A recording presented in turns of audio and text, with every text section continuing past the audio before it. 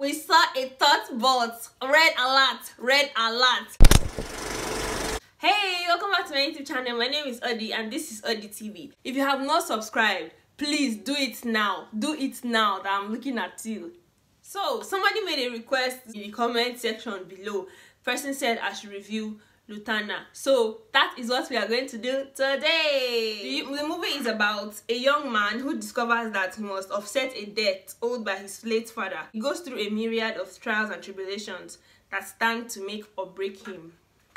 The cast of this movie includes Jide Liz Benson, okagbue, Abebrese, and it was directed by Toka Mcbabor. So the first thing I noticed about this film was the great picture quality. Like, the picture quality of this film was insane. Okay, so this movie came out in April of 2017 and it was actually nominated for like a lot of awards. So this movie was actually big. Okay, that actually makes sense because it was bellissimo spaghetti. That made no sense. I apologize. I apologize. It was great. That is what you should know. It was really well done. The cinematography was great. The picture quality was great. The sound quality was great. Everything, let me tell you, everything about this film was fantastic. I liked the production. The director knew what he was doing. The cast members were actually great. They all had great chemistry with themselves. Lotanna had great chemistry with his friends. This story was totally different and I liked that. It was so different. It was so unpredictable. It was so uncliche. I loved the location. I don't know. I'm going to guess this movie was shot in Ibadan because of those brown roofs that Ibadan is known for. I loved the location. I loved the picture. There was just something about this picture. I liked the tone of it. It wasn't too bright. It wasn't too dark. It was gloomy enough. The sound quality was incredible. This movie was set in the 1980s. I was actually kind of confused at first because I wasn't sure exactly where this movie was set in. Then I finally got to know that it was set in the 1980s when I noticed, I don't know how long that calendar was in that parlor, when I noticed the calendar and it was set in the year 1986. They took note of all the little details that they knew that there'll always be one oversabi person that will notice that, okay, that calendar was set in 2015, but this movie doesn't seem to be set in 2015. Do you guys understand? And the props they used corresponded more with the time setting, like the guns they used, the cars, even their outfits, even the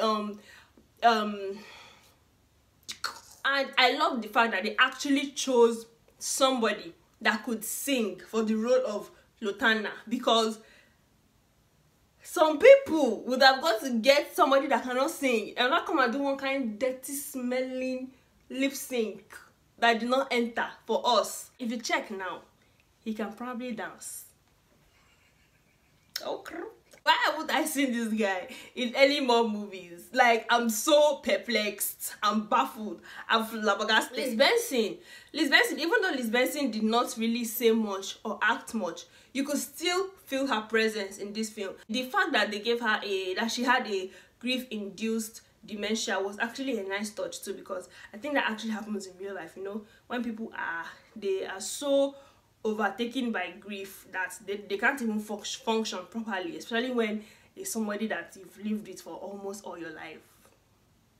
That's deep stuff, man. My favorite scene in this movie was when, I'm pretty sure almost everybody has seen this movie, so you people won't really care for spoilers. When Lotanna and his two friends broke into Jide Kosoko's house and then, like, you will listen to my song by Fire by Force. You must listen to this song. The continuity of this movie was good also. They followed up, like, you know, Lotanna's mark on his hand when he got stabbed by the Don did not just disappear like boom. It didn't just go boom Naya in everybody. It was still there. The mark was still there. So the continuity department did a great job. I really could have done without Attoh's character, because his character just there was no need.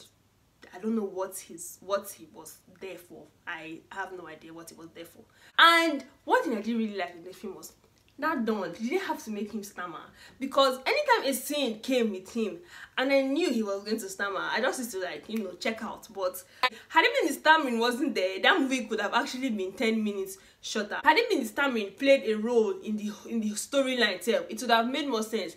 Okay, because when he was telling Lotanna why he and his dad, why he and Lotanna's dad fell out, had it been they maybe said that the Don, you know, was the writer of the group and he couldn't sing because of his stammer, it would have actually made more sense for him to have a stammer.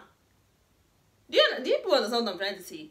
I feel like you do. I feel like you do. I was kind of confused by the end, because when his mom was like, his name means remember, he was like, what does that mean? Is Lotanna alive? Is Lotanna dead?